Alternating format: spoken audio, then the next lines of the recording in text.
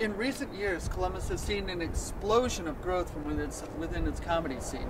The streets of Columbus are being overrun with very funny individuals from improv, stand-up, and sketch.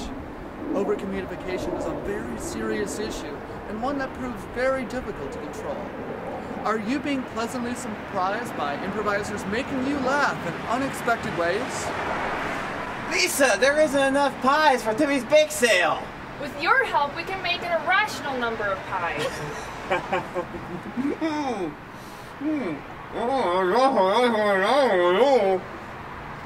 Are stand-up comics allowing you to have open communication with a loved one because you can relate to their routine?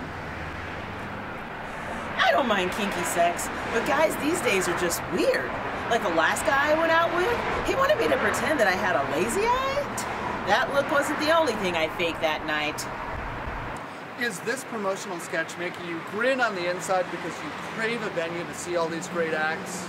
With you supporting Columbus's local comedy scene, together we can solve this grave issue. First Beat Theater aims to provide a safe and humane environment for comedy to flourish. Come on out to the theater's opening night on Wednesday, February 26th at the Garden Theater, 1187 North High Street in Columbus. Help us solve Columbus's comedy crisis today.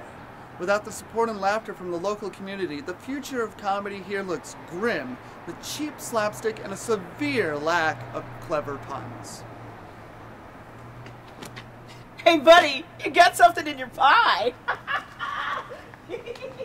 Don't let this happen to your local comedy scene.